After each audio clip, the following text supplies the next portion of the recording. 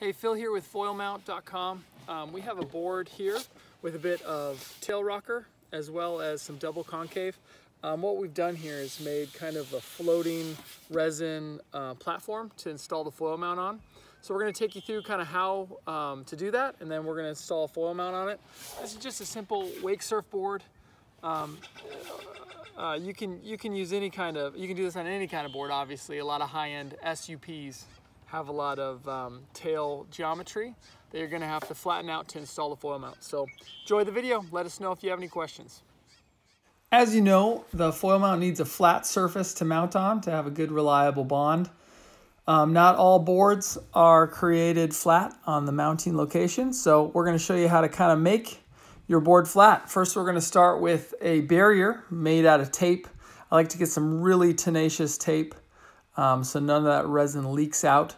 You kind of make a skating rink around on the board in the area you want to install. I like to do an outline around kind of the foil mount and then make a skating rink.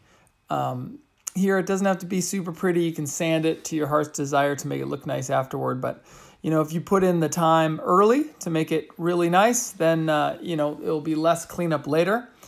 So the most important step of the whole thing is leveling the whole project. It needs to be absolutely level, front to back and side to side.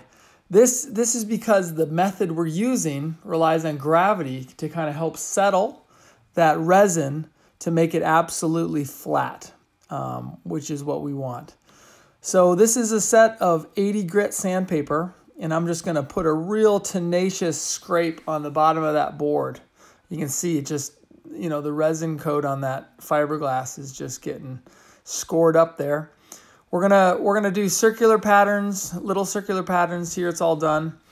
Vacuum up the dust and then do a really good job cleaning it up. Look at that. Look at that nice gritty surface. That's what that resin is gonna stick to. So when you're done with that and you clean it off, you're ready to start coating. So I had two sections that were gonna be really deep. I could have used pure resin. It's lighter to mix it with some microbeads. You don't have to do that by any means, but that's what I did. That's why it looks a little lighter. So I filled the really thick parts first.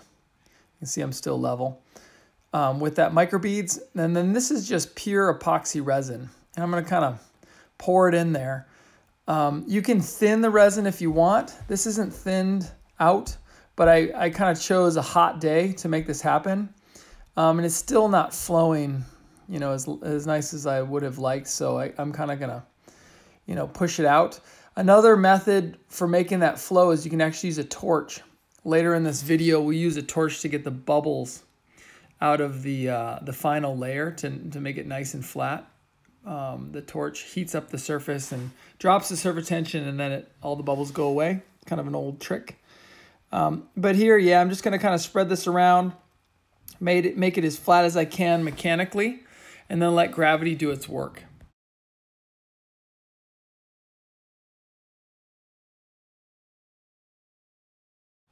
So this is the most important part, as I already mentioned. After you get this resin on there, you want to make sure and double check that everything's level. You can see I have my level out, both front to back and side to side.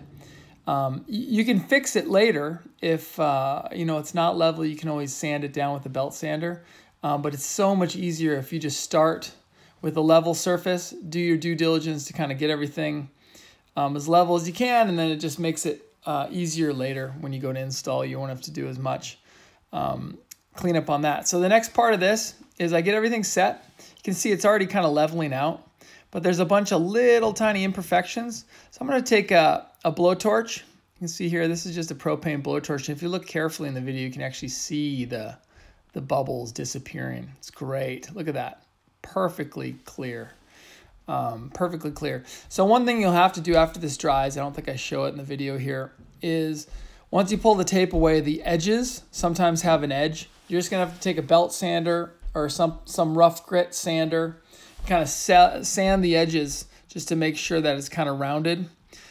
So this is the final kind of piece here. You're going to want to sand that down. Here we go with like a 220 to get it nice and rough so the foil mount has something to stick.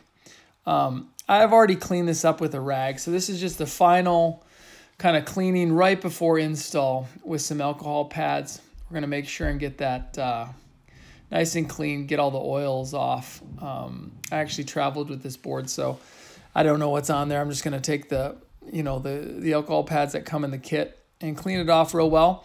Make sure that the alcohol dries before installing, obviously, and you'll have a good solid bond that will last forever. So whenever I'm installing a FoilMount, I always kind of peel the backing, just because sometimes it's difficult. I'll take a knife edge and just peel all the little backing to get them started. So I'm kind of getting a feel of where I'm going to put that, just visually. I always like to stick the back first, you'll see here. So I'm going to take my pre-peeled edges, you can kind of see I peeled them up already, pull them all off.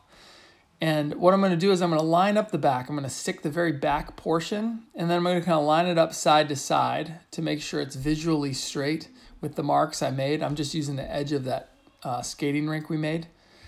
Here, I got to get it positioned. I always grab it from the center, kind of where the inserts are for the T-nuts. So you get it roughly lined up, stick the back. So it's kind of down, and you can see the front end still up, right? You don't want to put it straight down because you'll trap bubbles underneath there. We put these bubble channels in between the layers of VHB. So I'm going to stick that, and then you can still kind of turn it. So I'm going to turn it a little bit, get it lined up, and then start sticking back to forward and kind of try and slide all those bubbles out, those bubble channels. And at this point, it's pretty much installed. So I'll kind of just make sure everything's stuck down good, and then put some pressure on it with, standing on it here. I'm going to walk around, get some pressure. And I'm doing this quick. You can take a couple of minutes and actually get it. I figured you guys didn't want to watch me, walk around on the board for a couple minutes. You can see it's perfectly flat. That skating rink is really nice. It takes up the double concave and the tail rocker. So this was a good install, and will provide years of use on this repurposed wake surfer board. If you guys have questions or need help with installs, give us a call. You can find the FoilMounts at a dealer near you, or get on the website foilmount.com and order one for yourself. Hope all is well, and we'll see you guys out on the water. Thanks.